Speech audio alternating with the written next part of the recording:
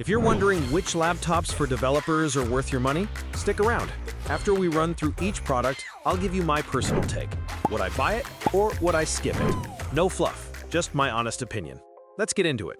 Asus ExpertBook P5P5045. This thing is a workhorse with a battery that just won't quit, lasting over 15 hours on a single charge. And they even let you upgrade the solid-state drive, which is a nice touch. But trying to open the bottom panel feels like trying to solve a Rubik's Cube in the dark. And the multi-core performance is a bit like a student who's great at essays, but bombs the math test. Would I buy it? Yes, for a developer who needs a reliable, long-lasting machine for coding on the go and isn't doing anything too crazy with multi-threading, the upgradability and battery life make it a solid choice. Asus ROG Alex Zephyrus G16 2025. This beast packs a punch with its Intel Core Ultra 9 processor and NVIDIA GeForce RTX 5080 graphics, all wrapped up in a sleek, lightweight package with a stunning 2.5K OLED display that has a 240 Hz refresh rate. However, for the price of a small car, the performance doesn't always justify the cost, and the keyboard feels as lackluster as a Monday morning meeting. Would I buy it? Maybe, if you have money to burn and want a laptop that can handle intense gaming and development tasks, but that keyboard might make your fingers want to go on strike. Dell Precision 5690. This mobile workstation is an absolute unit, boasting a gorgeous 4K OLED touchscreen, an Intel Core Ultra 9 processor, and an NVIDIA RTX 2008 generation graphics card that can handle pretty much anything you throw at it. On the flip side, it costs a small fortune, gets a bit toasty under extreme loads, and has decided that USB-A ports are a thing of the past, so get ready for dongle life. Would I buy it? Yes, if my boss is footing the bill, because this thing is a developer's dream for heavy-duty work, but I'm not selling a kidney to buy it myself. Microsoft Surface Laptop Studio 2. The 2-in-1 design is slick, letting you flip the screen around like you're in a sci-fi movie, and it packs enough power for creative work and some light gaming. Plus, they finally added a USB-A port. But the screen's color accuracy isn't top-notch for serious design work, and the battery life is so short it makes a mayfly's lifespan look generous, clocking in at just over 7 hours. Would I buy it? Maybe if you're a developer who also dabbles in digital art and needs that flexible design, but be prepared to hug a power outlet like it's your long-lost lover. HP OmniBook Ultra Flip 14. This little convertible is super portable with a beautiful OLED screen and a battery that lasts about 10 hours, making it great for working from a coffee shop and looking fancy with its 4K webcam. But it crumbles under pressure like a bad souffle when you give it intensive tasks, has no USB-A or HDMI ports, and the glossy screen reflects more than a funhouse mirror. Would I buy it? No, because while it's a sleek machine for light coding and browsing, it just doesn't have the guts for serious development, and I need a laptop that can handle my code without having an existential crisis. Lenovo ThinkPad T16 Gen 2. This thing is a quiet workhorse with a keyboard so comfy you'll actually want to refactor that legacy code base.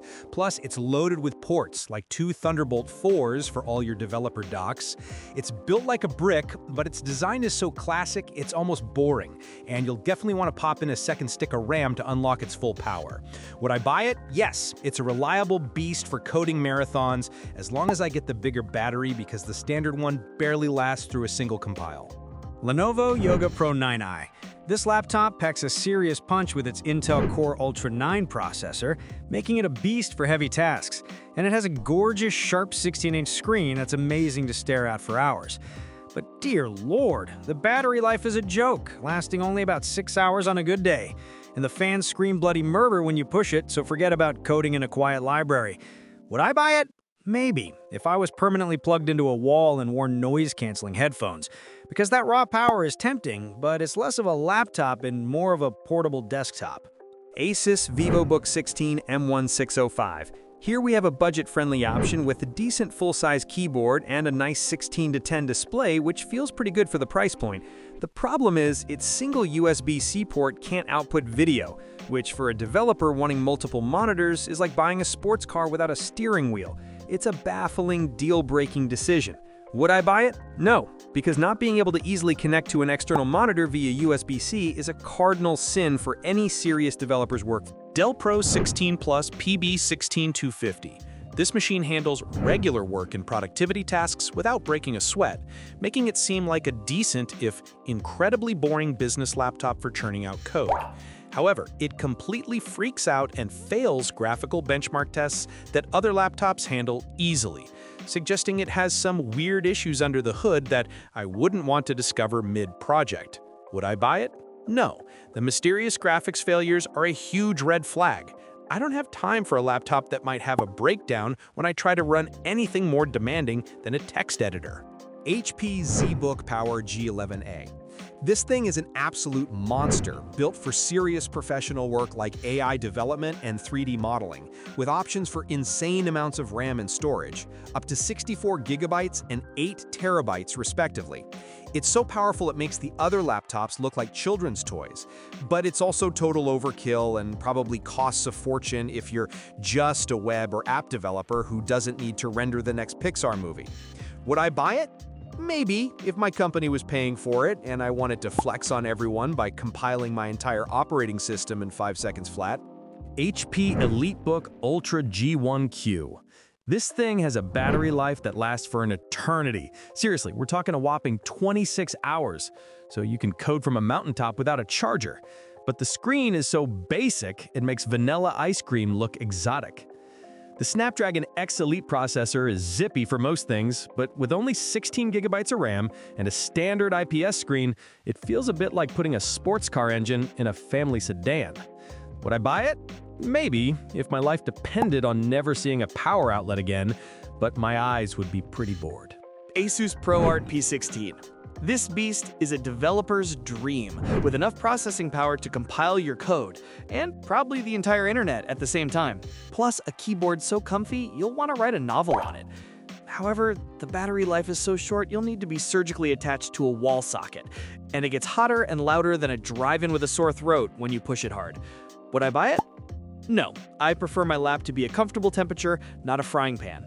Lenovo ThinkPad P1 Gen 7. With an Intel Core Ultra 9 and an NVIDIA RTX 4070, this machine is an absolute powerhouse for coding and 3D rendering, and it's built like a tank that could survive the apocalypse.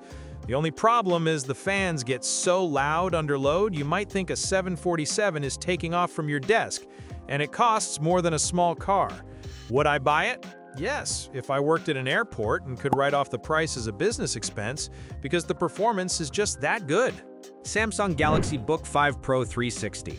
This laptop is ridiculously fast with its Intel Core Ultra processor and boasts a battery that just won't quit, lasting over 10 to 14 hours, which is perfect for those marathon coding sessions. But they put the touchpad off-center because of the number pad, so using it feels like you're constantly trying to type while leaning to one side, which is just weird. Would I buy it? Yes. The performance and battery are amazing, and I guess I could just get used to living my life at a slight angle. Dell XPS 169640. Dell really tried to make a Windows MacBook Pro here, and damn, it's a beautiful machine with a stunning 4K OLED screen that will make your code look like a work of art. But while it looks premium, the performance doesn't quite beat a real MacBook, and the fan noise can be annoying when you're deep in thought. Would I buy it? No. If I'm spending this much for a MacBook experience, I'll just get the real thing and deal with macOS. Apple MacBook Air M4. This thing is so light and quiet you'll forget it's even on, which is perfect for coding in a monastery or just ignoring your family in pace. And the battery lasts for what feels like an eternity. But with only 2 USB-C ports, I hope you love dongles, because you're about to enter a very committed and expensive relationship with them just to plug in a monitor and a hard drive at the same time. Would I buy it? Yes, if my main job was writing code on a beach and I valued silence and a crisp screen over the ability to plug in more than 2 things at once. Apple MacBook Pro M4. The M4 chip in this beast plows through code compilations like a hot knife through butter, and the battery life is so long you might actually forget how to use a power outlet. However, it's basically the same body as last year's model, and the webcam is still stuck at 1080p video, so your face will be crystal clear in meetings, but not that crystal clear, you know? Would I buy it? Maybe. The 120Hz screen is smoother than a dolphin in a tub of KY jelly, and the extra ports are a godsend, but It's a lot of cash for power that most developers won't even tickle. HP ZBook Fury 16G11. This isn't a laptop, it's a portable server with a 24-core Intel i9 processor and a graphics card that could probably render the Matrix in real time, making it total overkill for 99% of developers. It will handle absolutely any task you throw at it without breaking a sweat, but it's the kind of machine you get when your company has unlimited in the budget and you need to compensate for something.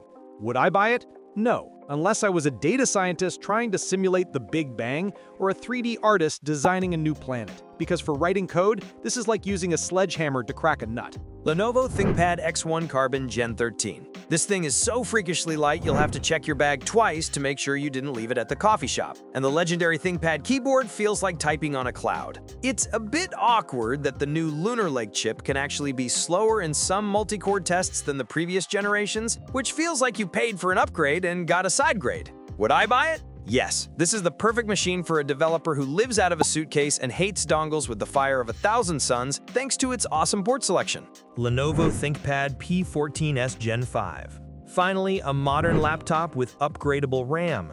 A feature so rare it's like spotting a unicorn. And the fans are impressively quiet even when you're pushing the hardware.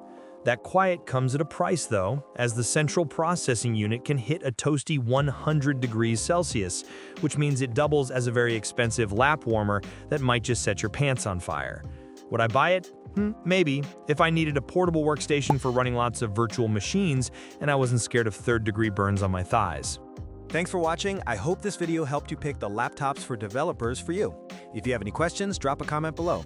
Links to all of these products mentioned in this video will be in the description.